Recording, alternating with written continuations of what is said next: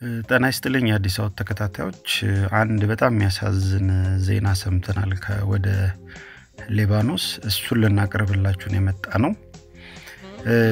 ባለፉት 7 ወራቶች ለስራ ወደ ሊባኖስ ካቀኑ ኢትዮጵያውያን መካከል 34ቱ በተለያዩ ምክንያቶች ህይወታቸውን እንዳጡ በሊባኖስ ያሉ የኢትዮጵያውያንና ሌሎች የበጎ አድራጎት ማህበራት ገልጸዋል ለቢቢሲ አማርኛ። ለኢትዮጵያውያኑ ህይወት መጥፋት በአብዛኛው እንደ ምክንያት የሚጠቀሰው በአሰሪዎቻቸው በሚፈጸምባቸው አሰቃቂ ግፍና ጥቃት ሳቢያ ራሳቸውን በማጥፋት እንዲሁም ካሉበት ኢሰባዊ የስቃይ ኑሮ ለማምለጥ በሚያደርጉት ትግል ጥረት እንደሆነም ተገልጿል። እንግዲህ ራሳቸውን ስራው በጣም ስለሚከብዳቸው ራሳቸውን ለማጥፋት ወይ ደግሞ ከሚሰሩበት ቦታ አምልጠው ሌላ ቦታ ለመስራት በሚያደርጉት ጥረት መሃል ነው ብዙዎቹ ህይወታቸው ያለፈ የሚገኘው። ይህ ይፋ የሆነው በሊባኖስ የሚገኙ የኢትዮጵያውያን እየገጠማቸው ያለውን አስከፊ ችግር በተመለከተ መንግስት የኢትዮጵያውያን ሰራተኞችን ሞትና ስቃይን ለማስቆም አፋጣኝ የሆነ እርምጃ እንዲወስድ በተጠየቁበት ለጠቅላይ ሚኒስትሩ በጻፉት ግልጽ ደብዳቤ ላይ ነው። እንግዲህ ይሄንን አስመልክቶ እንግዲህ ለጠቅላይ ሚኒስትር ዶክተር አብይ አህመድ ደብዳቤ ተጽፏል። አስክሬን ወደ አገር ቤት መላክ ደከመን በማለት በደብዳቤያቸው ላይ ያሰፈሩት ኢትዮጵያውያኑ በአገሪቱ ያለው ቆንስላ ጽፈት ቤት ለዜጎች ደህንነትና መብት እየሰራ ባለመሆኑ መንግስት እርምጃ እንዲወስድ በአጽንኦት ጠይቀዋል።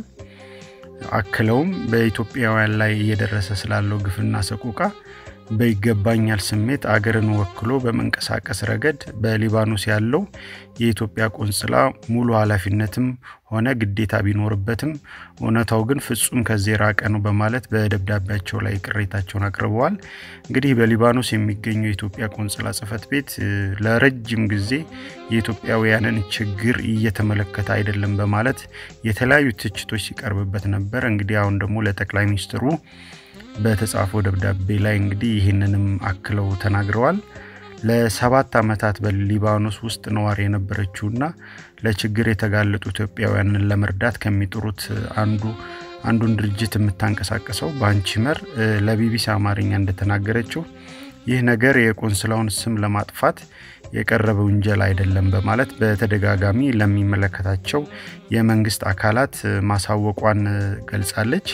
ቆንስላው ዜጎችን ለመረዳት ተገቢውን ጥረት ስለማያደርግ ኢትዮጵያውያን የተለያዩ ማህበራትን በመመስረት የቻሉትን ለማድረግ ጥረት እያደረጉ መሆናቸውን ጠቅሳ እሷም በየቀኑ ከ5 በላይ ኢትዮጵያውያን በተለያዩ ችግሮች ውስጥ ሆነው እንደሚደውሉላት ተናግራለች ማለት ነው። በቀን እንግዲህ 5 የሚሆኑ ሴት እህቶቻችን በሊባኖስ ስራ ላይ ያሉ ሴት እህቶቻችን ለውባንቺ እንግዲህ ስልክ እየደወሉ ያሉበትን ሁኔታ ያስረዷታል። ያ ማለት ከ5 ያላነሱ ኢትዮጵያውያን በቀን ውስጥ ችግር ውስጥ ይወድቃሉ ማለት ነው በሊባኖስ።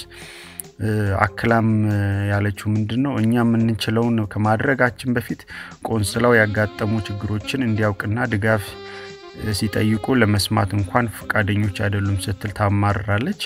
ቆንስላው እንግዲህ ምንም አይነት የኢትዮጵያውያንን ችግር ማየት አይፈልግም። ነገር ግን እዛ የተቀመጠው እንግዲህ ኢትዮጵያን ሊረዳ ነው እና እንደዚህ አይነት ነገር ነው ያለው በሊባኖስ።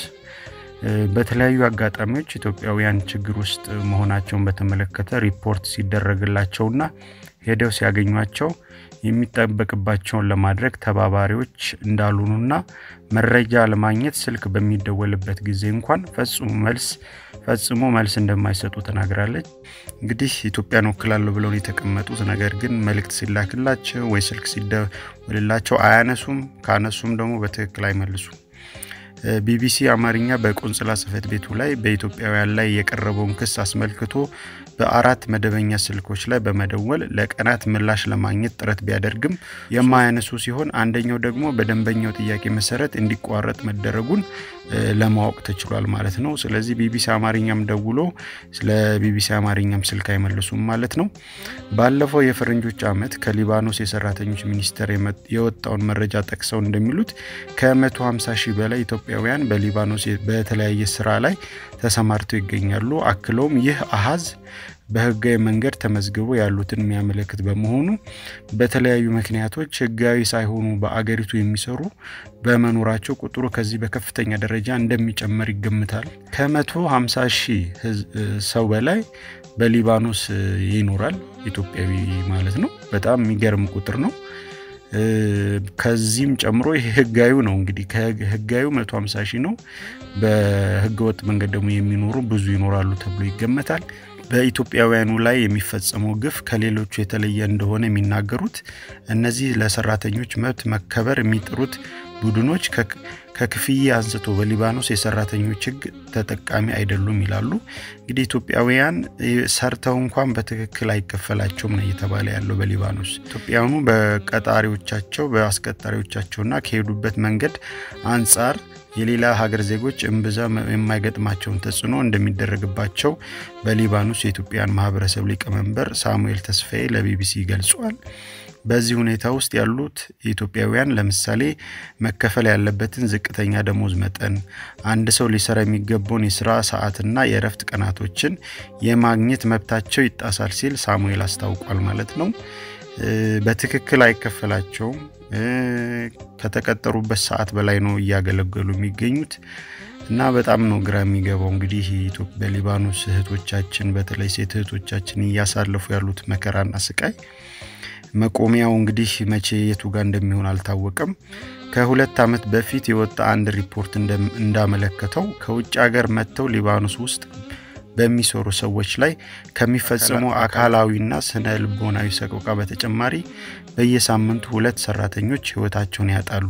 ከነዚህ መካከልም አብዛኞቹ ኢትዮጵያውያን እንደሆኑ ይነገራል። በሊባኖስ ከሚመጡ ሰራተኞች ውስጥ በቀን ውስጥ 2 ሰዎች ህይወታቸውን ያጣሉና በብዛት እንግዲህ ከራሳቸውን ህይወታቸውን ከሚያጡት በብዛት እንግዲህ ኢትዮጵያውያን እንደሆኑ ይነገራል ማለት ነው። ምን ያህል አስከፊ እንደሆነ ነው የሚያሳየው እንግዲህ ዳታ። ይሁሉ ስቃይ የተሰማ አሁንም በርካታ ኢትዮጵያውያን በአብዛኛው ህጋዊ ባልሆነ መንገዶች ወደ ሊባኖስ እየመጡ እንደሆነ ይነገራል። ከሁሉ የሚያስደነግጠው ግን የሚፈጸመውን ግፍ ሳይሆን የሥራውን ጫና ለመሸከም የማይችሉ እድሜያቸው ከ18 ዓመት በታች የሆኑ ታዳጊዎች መምጣታቸው ነው በማለት ፓስፖርታቸው ግን ከ20 ዓመት በላይ እንደሆናቸው እንደሚያሳይም ተናገራለች። እንግዲህ እቺ ተከራካሪ ኢትዮጵያዊ ብዙ ጊዜ ወደ አረብ ሀገር ለመሄድ የግድ ከ18 ዓመት በላይ መሆን ስላለባቸው ከ18 ዓመት በታች የሆኑ ልጆችም ሴት እህቶቻችን 20 ዓመት ወይ 18 ዓመታችን በላይ ነው በማለት እድሜያቸው ሳይደርስ እየተመዘገቡ ወደ ሊባኖስ እየሄዱ የማይሆን ሰቆቃ እየደረሰባቸው ነው እየተባለ ነው። እንግዲህ ለዚህ ደግሞ የቀበሌ መታወቂያን በሐሰተኛ መንገድ ለማውጣት መቻላቸው ዋነኛው ምክንያት እንደሆነ ሳሙኤል አንስቶ ቤተሰቦቻቸውና በዚህ ድርጊት ውስጥ የሚሳተፉትንም ይኮንናል። ምንም እንኳን ወደዚህ የሚገፋቸው ችግር ቢሆንም ቤተሰብ ልጆቹን ሲልክ በምን ሁኔታ ወዴት እንደሚሄዱና ምን ሊገጥማቸው እንደሚችል መረዳት አለበት በማለት ብዙዎቹ እዚህ ከመጡ በኋላ የሚገጥማቸው መከራና ጭካኔ እንኳን ለቤተሰቦቻቸው ለራሳቸው እንዳይሆኑ የሚያደርጉ ችግሮች ይገጥሟቸዋል ነው የሚባለው። እንግዲህ ከተላኩም በኋላ የሚመኙትን እንኳን 1% እንኳን አያገኙም። ስለዚህ ለምንድነው ወደማይሆን ቦታ የሚልኳቸው ቤተሰብ? በዛ ላይ ደግሞ በቀበሌ መታወቂያ ተዋሽቶ እድሜያቸው ሳይደርስ ተዋሽቶ ለምንድነው ወደዛ የሚላኩት? ቤተሰብ በራሱ ትልቅ የሆነ አስተዋጽኦ እያደረገ ነው የሚለው እንግዲህ አቶ ሳሙኤል ወደ ሊባኖስ በመሄድ የራሳቸውንና የቤተሰቦቻቸውን ኑሮ ለመለወጥ የወጡ በርካታ ኢትዮጵያውያን የሚገጥማቸው መከራ እንዳለ ሆኖ አንዳንዶቹ ደግሞ ደብዛቸው እንደሚጠፋ ባንቺ ተናግራለች ማለት ነው። ሙሉ በሙሉ እንግዲህ የት እንደደረሱ የማይታወቁ ቁጥራቸው ትንሽ የማይባል ኢትዮጵያውያን እንደሚገኙ እንግዲህ እቺ የመብት ተከራካሪ ወይዘሪት ባንቺ ተናግራለች። የት እንዳሉ ሳይታወቅ ከ10 እስከ 15 ዓመታት በባርነት ያሉ ድብደባ የሚፈጸምባቸው የሚደፈሩ ሴቶችና ያለ ፍርድ እስር ቤት ያሉ አማራጭን ሲያጡ ራሳቸውን ለማጥፋት ይሞክራሉ በማለት የግፍና ሰቆቃውን መጠን ተጠቅሳለች። ከዚህ ባሻገር በሚፈጸምባቸው በደልና በሚያልፉት ግፍና ሰቆቃ ሳቢያ ስነ ልቦናዊ መረበሽ እየገጠማቸው ለሌላ የከፋ ጉዳት እንደሚዳረጉና ለዚህም በርካታ ምሳሌዎች እንዳሉ ሳሙኤልና ባንቺ ይናገራሉ። ኢትዮጵያውያኑ በጻፉት ደብዳቤ ላይ እንዳሰፈሩት በሊባኖስ የሚደርስባቸው መከራ ጉዳይ ብሎ የሚከታተልና የሚረዳቸው የቆንጽላ ጽሕፈት ቤት እንዲኖራቸው እንደሚፈልጉ አመልክተዋል። በሊባኖስ ያለው የኢትዮጵያ ቆንጽላ የዜጎች ህመም የማይታየው በሚሰጠው መረጃ ፍጹም የማይታመን ከሁሉም በላይ ደግሞ ዜጎች እንግልትና ስቃይ በሚደርስባቸው ጊዜ የድረሱልን ጥሪ ሲያስተላልፉ ምንም እንዳልሰማ ጆሮ ዳባ ልበስ ብሎ የዜጎችን ስቃይ ችላ የሚል ነው ሲሉ አሰፍረዋል። ባንቺ ይህንን ጉዳይ በተመለከተ ለቢቢሲ እንደተናገረችው በሊባኖስ ያሉ ኢትዮጵያውያን ችግር በገጠማቸው ጊዜ ቆንጽላው ይደርስልኛል ብሎ መጠበቅ ይቅርና አሉ ብሎ ማሰብም አያስፈልግም ትላለች። ተጠሪ እንደሌለን ነው ምንቆጥረው ብላም ትናገራለች።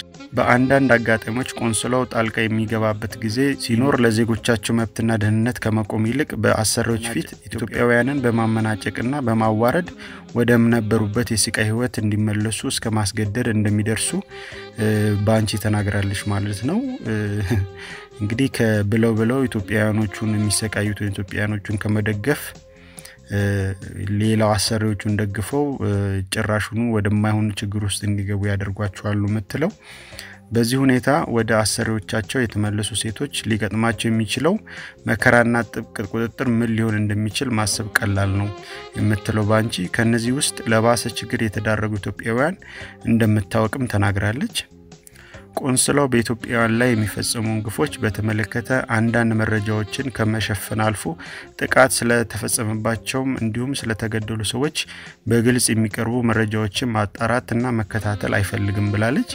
ማንንም የሚጠይቃቸው የለም ብዙ ጊዜ የሚገኙት የሞቱ ኢትዮጵያውያንን ለመላክ ነው በማለት ባንቺ በመሬት ተናገራለች ማለት ነው። የኢትዮጵያውያኑ በደብዳቤያቸው በሊባኖስ ከሚገኘው ቆንጽላ ማግኘት ሲገባቸው ስላላገኙት አገልግሎትና ተፈጸሙ ስለሚሏቸው በደሎች ለጠቅላይ ሚኒስትሩ ጽፈዋል። በዚህ ሁሉ መከራና ግፍ ውስጥ አሁንም በርካታ ኢትዮጵያውያን በህግ ወጥ መንገድ ወደ ሊባኖስ እየገቡ መሆኑንም ይናገራሉ። በየዕለቱ የሚፈጸመው ሰቆቃና እየተባባሰ መጥቷል ብላለች።